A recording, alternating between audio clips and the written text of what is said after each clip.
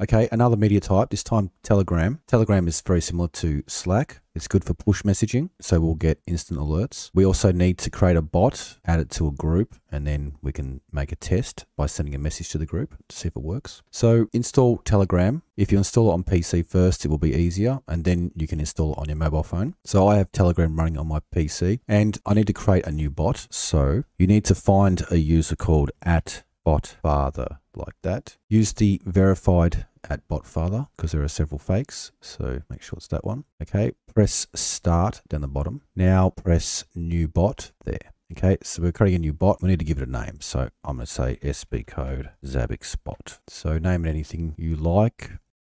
Okay, good. Now let's choose a username. I'm going to use the same username. It needs to end in the word bot, like that, capital BOT or underscore bot. Very good. That is created, and that's the token that I'm going to need for my Telegram media type in Zabbix. So copy that. Now go into Zabbix, administration media types down the bottom. There is Telegram. So go into that, and you put your token into this section here. Now my token will be different than yours, and I'll change that token after I finish this video. So that token will no longer work if you tried it. Okay, enabled, and then update.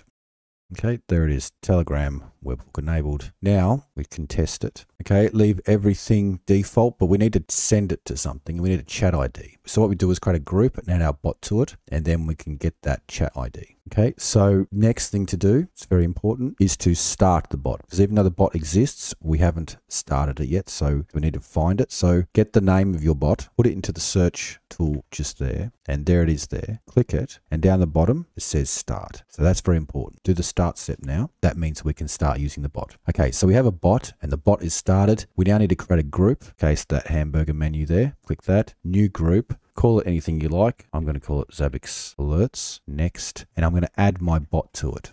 And there it is. Create. Okay, so now just press that X there so you remove all the text from the search tool. Okay, so we have a group called Zabbix Alerts, and I have a bot called SB code Zabbix bot. Now, if we look at the Zabbix Alerts group and just click it up there, we can see there are two members, me and my bot. So to get the chat ID, we can use an API call. Okay, so on my documentation here, we got this URL, this get updates URL, paste that into a notepad, and this XXXYYY, we need to replace that with our bot token. And remember that was it there. So replace that. So that's the XXX bit, and that's the YYY bit. So let's put that into a browser and see what we get, and press enter. Okay, it's not showing any information yet. What we can do is send the group a message. So with the group selected there, down the bottom, write a message, write anything, test, for example, press enter. Okay, now we try that URL again. So refresh. Okay, so it's still not showing anything. Okay, so it's a bit unpredictable when this happens or not. The next thing you can try is go back into the group, remove your bot. Okay, remove, and add the bot again. Okay, SB code Zabbix bot. Okay, that's my bot, and add. Okay, so it's been taken away and added back again. Okay, try the URL again. There we go. Now we've got a lot of data. Sometimes it's a little bit slow. Okay, we're looking for a section that says the chat ID. There are a lot of chat IDs in here.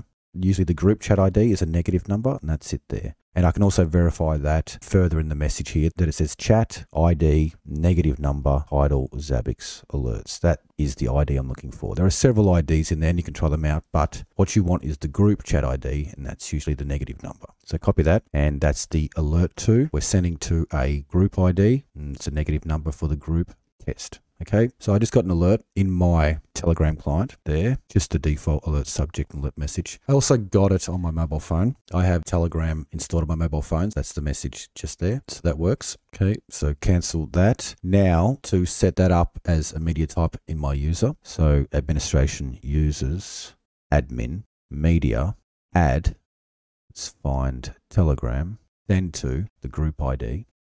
And once again, I only want them when they're disasters. Add. Okay, just update so it binds. Just double check that. Media. Okay, there are 3 media types. You don't have to have 3 media types. And you also have the option to get a different kind of severity alert in a different media type if you want. You can create as many of those as you like. Anyway, another thing about this group ID, if you're still finding it hard to get that number, on my documentation here, I have a little tool that you can use. get Telegram chat ID. If you paste your bot token into there and press get chat ID, it should tell you automatically. So what that's doing is calling the get updates API call, going through the response until it finds a node called chat, which is a type of group, and then it gets the ID, which is just that there. Excellent. Anyway, let's test that alert works. So monitoring problems. I'm going to turn off the Zabbix agent on my desktop. Okay, I'm in services and task manager. Zabbix agent stop. Okay, and now I'll just wait for the alert in Zabbix.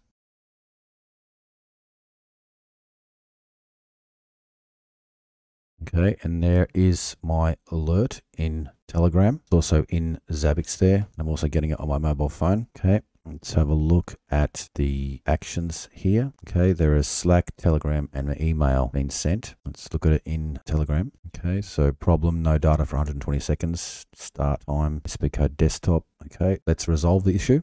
Okay, start, it's running. Okay, and after some time that should auto resolve.